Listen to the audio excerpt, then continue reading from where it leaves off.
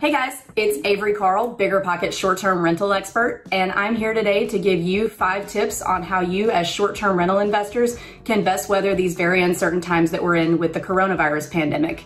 Let's get started.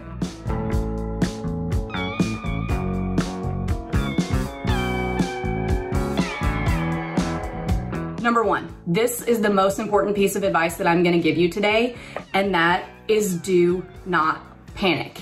Don't panic and sell off all your investments in an act of fear. I totally understand that fear of the unknown is way scarier than the fear of any known element we can think of. I ask you not to make any big decisions about your investments right now. Take a breather, give it a couple weeks. Let's see what's going to happen before we make any rash decisions about our investments. Number 2, adjust your listings. In both my beach and my mountain markets, we received a wave of cancellations, as we all did, when the coronavirus first started. A few days later, we actually got a wave of inquiries from people who have been social distancing in their homes that are going a little stir crazy and want a change of scenery for their social distancing. So anything you can do to make your listing more attractive to potential social distancing renters, go ahead and do that. So whether that's adjusting your prices, adjusting your minimum and maximum night stays, maybe make yourself pet friendly temporarily, make a list of all of the food and delivery services that service your location and put it on the front of your listing. Anything you can do to make your listing stand out as a place where people can go and social distance but still have access to their needs, that's gonna be something you wanna go ahead and do. Number 3, communicate with your guests. Now's a really good time to turn off all those automations that we love so much and communicate as a human being with your guests. Guests are gonna be extra cranky right now. They've got a lot to think about, as we all do. Income, family, what's gonna happen, fear of the future. So they're gonna be a little more sensitive to things about your house that they might not have been 3 or 4 weeks ago. You catch more bees with honey. What I would do and what I'm doing is turning off the automations and just having real conversations with my guests to make sure that they're happy.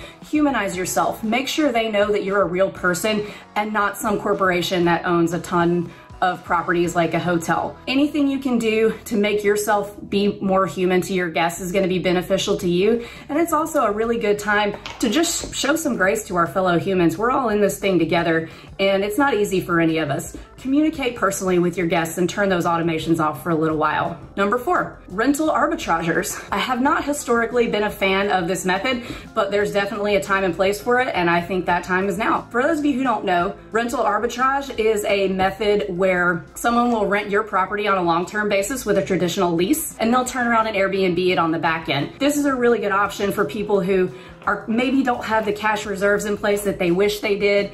They want some security with knowing that their mortgage is gonna be paid. I've actually had several arbitragers reach out to me and ask if I have any clients who are worried about their mortgage payments because they would like to go ahead and sign some long-term leases. So that's definitely an option right now. If you're unsure about covering your expenses, reach out to a few arbitragers and see if they might be interested in renting your property long-term. Last, it might be a good time to refinance your property. At the time that I'm recording this, interest rates are really good. If you start a refinance now in March and close in April, your next mortgage payment is not gonna be due until June. That buys you a little bit of time to get your bearings, get your feet underneath you, kind of figure out what's going on before you make any big decisions about your investments. That's it for my 5 tips. I'm happy to talk to any of you. We're all in this together. Feel free to reach out to me on BiggerPockets or on my website, theshorttermshop.com. And thank you guys for having me. Let me know how I can help. Thanks. Bye.